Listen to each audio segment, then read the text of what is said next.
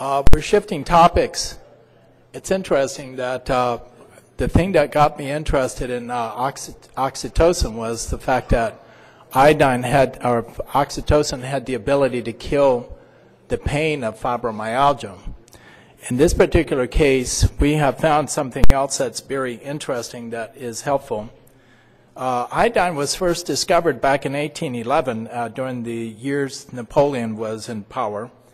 The use of iodine for treatment of goiter was the first time that a single item, iodine, was used for the treatment of a specific illness, goiter. Now, you will find many doctors in today's world that think that giving iodine is causing goiter. And this is part of the schizophrenia of medicine in the sense that we used iodine to start with to get rid of goiters. Today, you have doctors who think that giving iodine gives a goiter. You know, this is the schizophrenia of medicine, and a part of it is the lack of interest in history. Now, let's look at goiter. Up in the northeast area quadrant of the United States, we had a lot of goiter around the Great Lakes region, and the people who have goiters have a higher incidence of thyroid cancer, breast cancer, stomach cancer, esophageal cancer, ovarian cancer, and endometrial cancer. Number one, if you give iodine to the human body, to the thyroid, you make thyroid hormone. Can you name number 2 tissue that has the ability to make thyroid hormone? No. Ovary. The ovarian follicle has the ability to make thyroid hormone just like the thyroid does. And all these tissues have the ability to concentrate iodine, and here is the key statement. The absence of iodine in the human body is a promoter of cancer. When you don't have iodine in the thyroid, you get goiter, and that will eventually head you towards cancer. If you have the absence of iodine in the breast, before you get to breast cancer, what's the intermediary disease? Greater than 60% of all the women in this room have got the problem. What is it? Fibrocystic breast disease. And in fact, that was shown in the New England Journal of Medicine about 2 or 3 years ago, that fibrocystic breast disease is a precursor for developing breast cancer later on in life. In the newborn, in a fetus that's developing, the first place you will see iodine accumulating is in the stomach, long before there is iodine in the, before there's such a thing as a thyroid tissue. Lack of iodine in the stomach, what disease are you going to get? What pushes you towards development of stomach cancer? Chlorhydria. The lack of iodine in the stomach will give you problems with no acid production.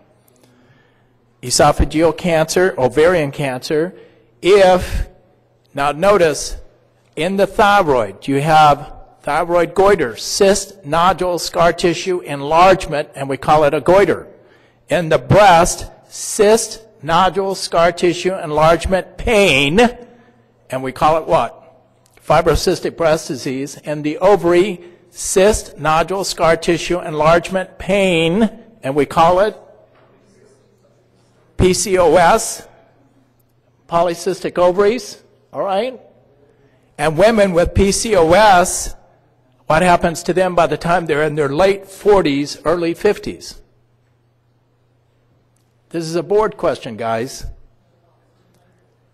Women with PCOS have a higher incidence of ovarian cancer.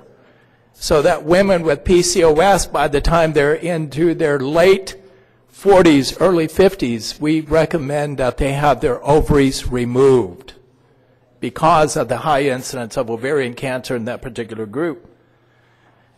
Lack of iodine to the endometrium, what are you going to get? You said it over here. Endometriosis. And then endometriosis leads on, and eventually they get endometrial cancer. In the 1990s, goiters were very prevalent in large numbers around the Great Lakes region. 40% of school-age children had goiter. By 1924, in Akron, Ohio, 56% of the population had goiter with a ratio of 6 women to 1 man. Before girls develop puberty, the ratio of goiter is 1 to 1 in children. But once the girls go through puberty, the ratio is 6 to 1, 6 women to 1 man with goiter. What's the ratio of hypothyroidism in men versus women? Good board question. 15 to 1. Why is it that women have so much problem with thyroid disease and men don't? It's the estrogen. Estrogen inhibits the ability of the body to absorb iodine. That was published about 4 years ago. Notice the problem was discovered back in 1924. It took us until 4 years ago to figure out what was happening. Estrogen inhibits the absorption of iodine. Now, in 1928, we started adding iodine to the salt, and within a few years, the goiter problem in the Northeast was pretty much resolved. Now, many of you will go home and say, hey, you know, we just need to give more iodine. Your fellow colleagues are going to sit there and say, we have plenty of iodine in the salt of the United States. Why do we need to go and add more? What's the flaw in that statement? 50% of women do not cook with iodized salt. Okay? 50% do not cook with iodized salt. Number 2, all of you are taking care of this aging population. Now, we took the iodine out of the bread, we took the iodine out of the milk, and where's the only iodine source that the population has? It's in the salt. But what are all of you being told as you get older?